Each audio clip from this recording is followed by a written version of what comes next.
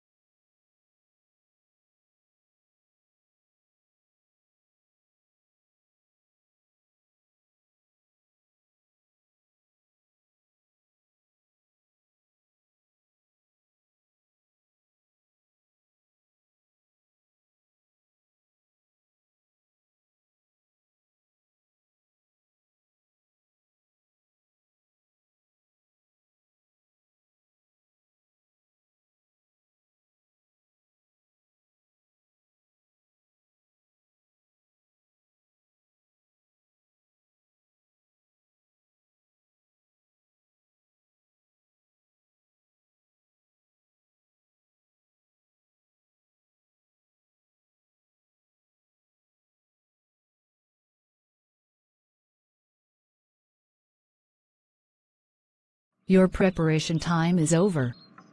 Now you can start your OET-speaking roleplay. Don't worry if I stop you when the time is up. Hello, my name is Warner Dean, and I am one of the registered nurses in this facility. Am I talking to Morris Mayer's mother? Yes, I am Morris's mother. How may I address you? You can call me Mihiraa. All right, Mihiraa. I am here to discuss Morris's test result. Okay. Unfortunately, I have to tell you that the results are not that good. That's why we took the time to let you know about it. I am informing the result following the assessment by a multidisciplinary team. Now, Mihiraa, you have to be strong and listen carefully to what I am saying. This is the time not to panic, but to stay strong and make the decision. Mihiraa, Morris's test result shows that he is suffering from a tumor at the back of his brain on the right side, and he needs surgery for his recovery. What? A tumor? No. What did I just hear? I realize that this comes as a shock to you. Mihiraa, I can reassure you that he's going to be okay, and will make a complete recovery soon after the surgery. I thought that it was just the flu.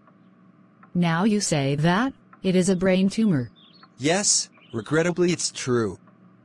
The symptoms were much similar to the flu, but after proper investigations, we have confirmed the diagnosis. The headache was because of the pressure at the back of his head. I wish I could see my son. I haven't seen him for the last 5 hours. Where is he? Mihiraa, I apologize to you for your long wait. Morris had been sedated for the MRI scan. You will be able to see him shortly. Is he going to be okay? Yes, Mihiraa, of course. Morris will receive the best possible care. I assure you that he will be able to recuperate soon. Are you sure that he needs surgery? It's too scary. I know you are devastated.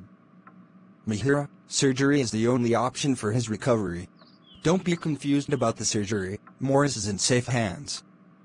The doctor has advised surgery because the tumor needs to be removed from Morris's head. After the surgery, he will be monitored for 1 more week in the hospital in order to check the progress of his condition. Oh my God. Isn't my child going to be in a lot of pain? Being a mother, your concerns are reasonable. However, he will be under sedation during the surgery, and afterwards, he will be administered painkillers. Definitely, painkillers will help him to relieve his pain. Majorly, I am worried about its chances of recurrence. Nothing to worry about it.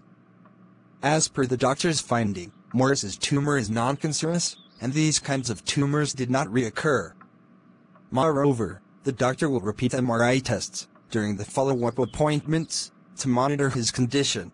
What about the effect of tumor on Morris's cognitive abilities? Your thoughts are reasonable. Same with other surgeries, Morris needs some time for a complete recovery. Meantime, he may face some troubles with physical abilities, behavior, or speech difficulties. Don't worry, we will provide support for him to overcome any problems that he may have.